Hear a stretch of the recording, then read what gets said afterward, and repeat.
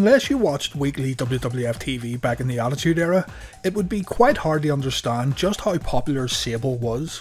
Marc Mero, now known as Rena Lesnar, man that sounds so weird, but Rena Lesnar came to the ring surrounded by huge cheers as the WWF presented Sable as a product targeted towards their main Attitude Era demographic, ravenous young adults, or lads about to become young adults. It isn't a stretch to say that Sable was just as popular as some of the main eventers in the WWF, especially during late 97 and 1998. If you don't believe me, just go back and watch episodes of Raw. While extremely limited in the ring, she was still able to sell a ton of merchandise and, more importantly, she was able to cross over into other media platforms which only raised her profile. Sure, she wasn't the most loved person backstage, but as Scott Hall said, in this business, you can make money or you can make friends. This video takes a look at the career of Sable in the WWF. Before gaining popularity in the world of professional wrestling, Sable was a model for L'Oreal, Pepsi and Guess. She married in 1986 but met her second husband, Marc Mero, in 1993. At the time, Marc Mero was working in WCW as Johnny B. Bad. When Mark was brought to Stamford, Connecticut to discuss the terms of his new WWF contract in '96, he brought his wife with him. Vince McMahon, Kevin Dunn and Vince Russo became enamoured with Sable during that meeting, and she managed to get herself a job along with her husband. Mark asked Vince if he was allowed to take Sable with him on the road, worried that his new WWF schedule would put a strain on their marriage. Vince went one step further and agreed to give Sable a job. At the time, a part of Hunter Hearst Helmsley's gimmick was to have a valet bring him to ringside, usually a beautiful woman who would accompany the future cerebral assassin to the ring.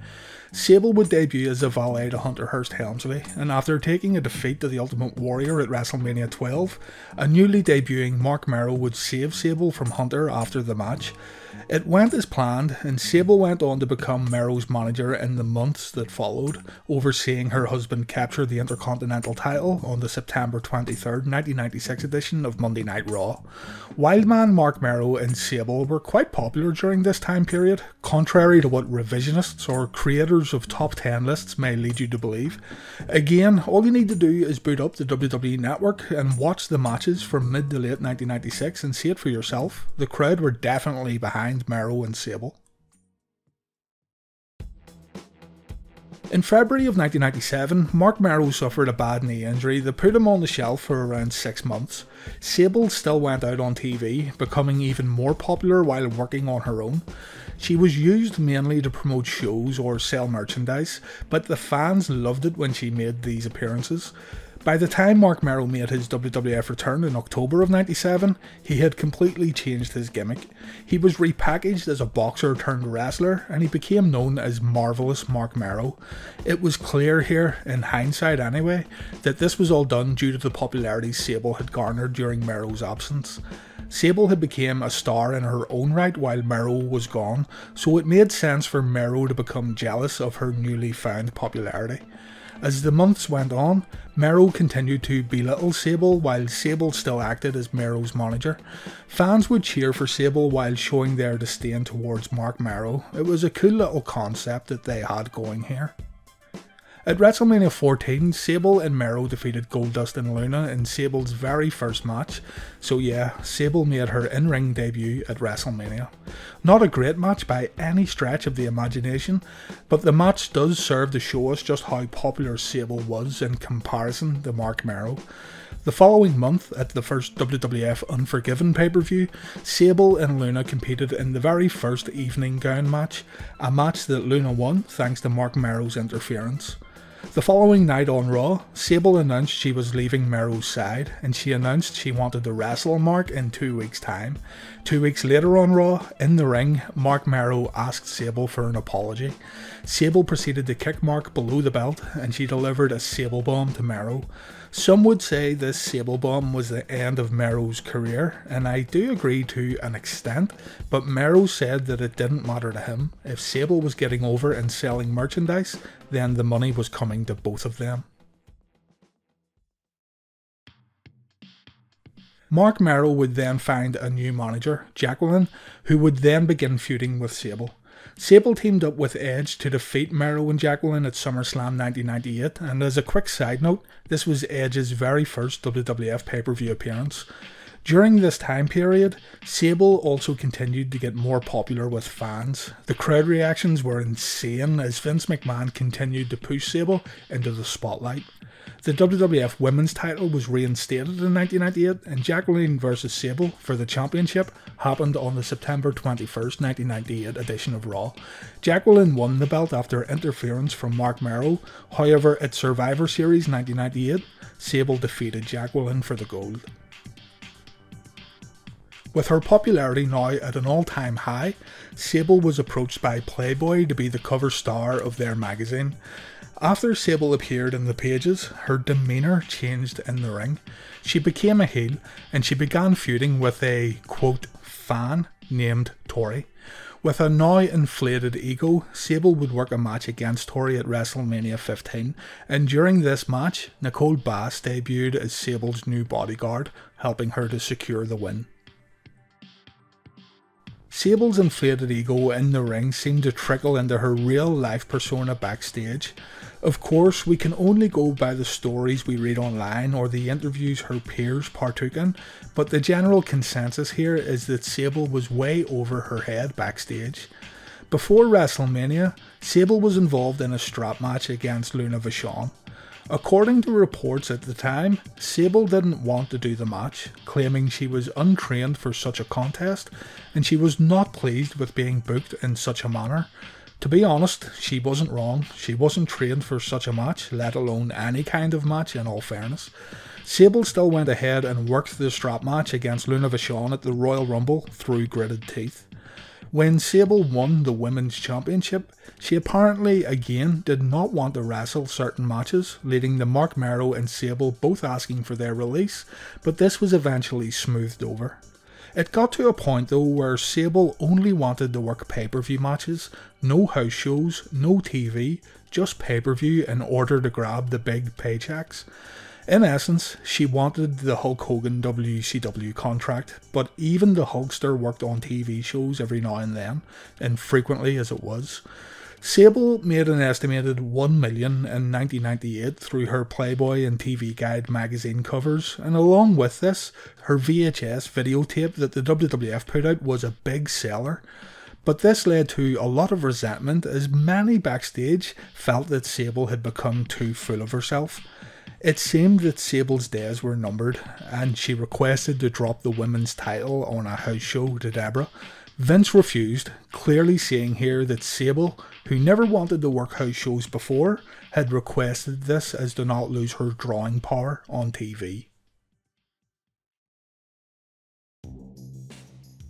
This brings us to the May 10th, 1999 edition of Raw.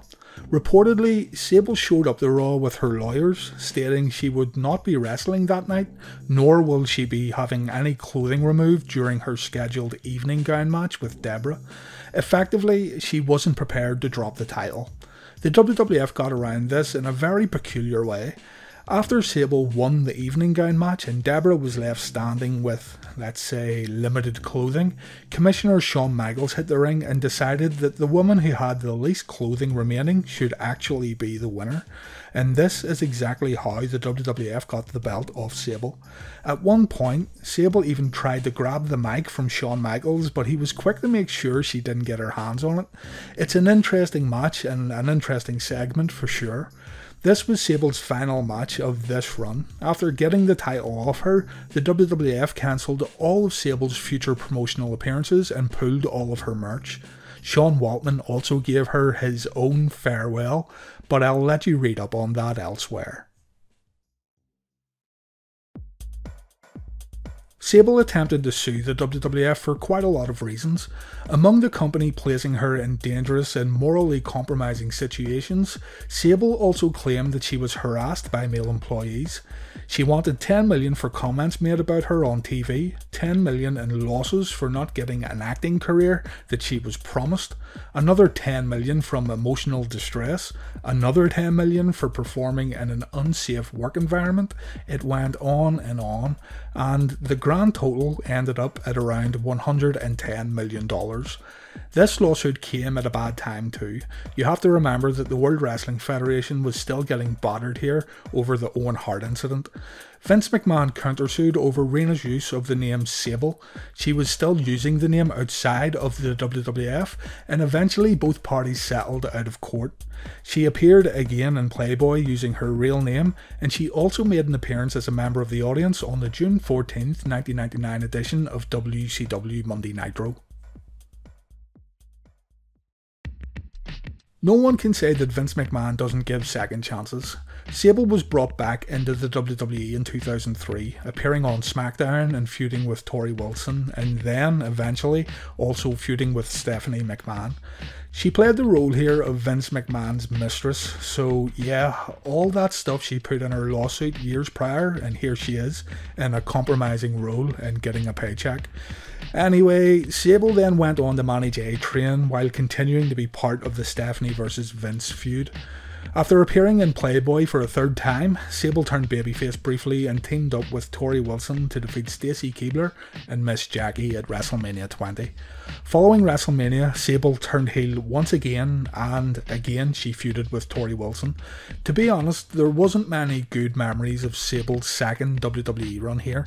People had moved on, it seemed, and while I'm sure she still had a fan base, it wasn't really for me.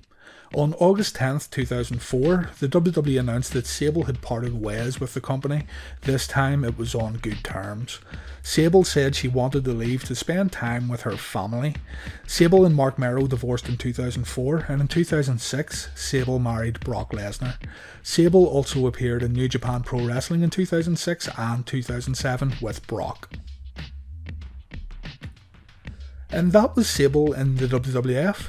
The story we are left with is someone who got seriously popular without much ring talent during the rise of the Attitude Era, and unfortunately the fame kinda got to her head. It's easy for us to look back at Sable and call her out for the lawsuit and all that stuff, but it can't be denied how over she was with the young adult male demographic that the Attitude Era was tailored towards. Everyone knows who Sable was, even if her 2003 return was somewhat lackluster. It seems that fans remember the feud with Marc Mero, the evening gown matches and the like, and not so much her feud with Stephanie McMahon and Tori Wilson. Either way, her husband is now earning an absolute killing in World Wrestling Entertainment. She's now able to stay home and look after her kids, so it's not like she's done bad for herself at all.